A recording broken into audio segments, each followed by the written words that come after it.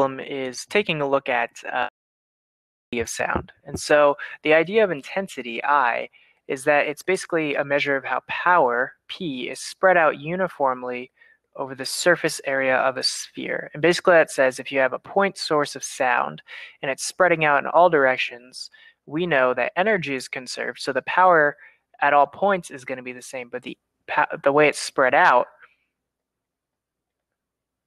over the surface area of a sphere is decreasing, so it gets more spread out as you get further away from the sound source. So here you have we have a jet plane that's taking off with a power. I'm sorry, actually with an intensity of 10 watts per meter squared, and it's 30 meters away. And I'm actually just gonna call this R1 and I1 for reasons that will become clear. So we prefer that we want to buy a house, but we don't want it to be too close to the jet, wherever the jets take off, because we prefer our intensity to be no greater than 1 microwatt per meter squared. So we want to know how far do we have to move away for that to be the case.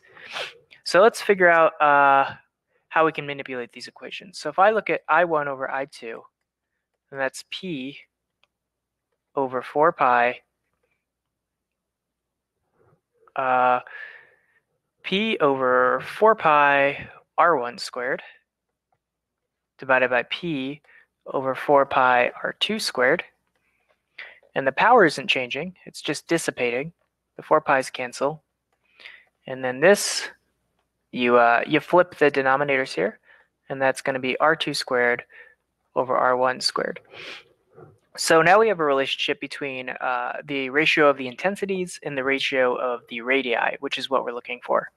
And that tells us that R2 is going to be equal to R1 times the square root of I1 over I2,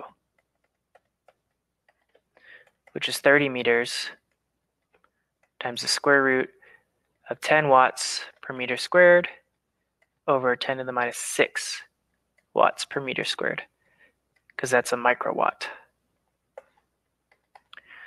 And that's going to be 95 kilometers. So now, let's see, that was part A.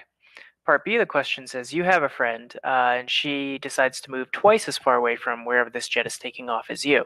And we want to know what intensity she experiences. So for R3 is equal to twice R2, what is I3? So the way we're going to do this is use this same relationship. We're going to say I2 over I3 is equal to R3 cubed over R2 squared. Not R3 cubed, I'm sorry, R3 squared over R2 squared. And that tells us that I3, if we just simplify the algebra, is I2 times R2 squared or over R3 squared. But we can simplify this because we can plug in this over here for R3. It's I2 times R2 over 2R2 squared. You know, these R2's cancel, and this is just equal to 1/4 times I2. So the final answer is that the intensity decreases actually by a factor of 4. So overall, actually the final answer, if we want to plug in numbers, is 0.25 microwatts per meter squared. Great. Finally, we want to know what is the power that the jet produces at takeoff. So we want to find P for part C. So we just know that I is P over 4 pi r squared. So we'll say that P is equal to 4 pi r squared times I. And we know the intensity is 10 watts per meter squared when R is 30 meters. So we'll just plug in those numbers here.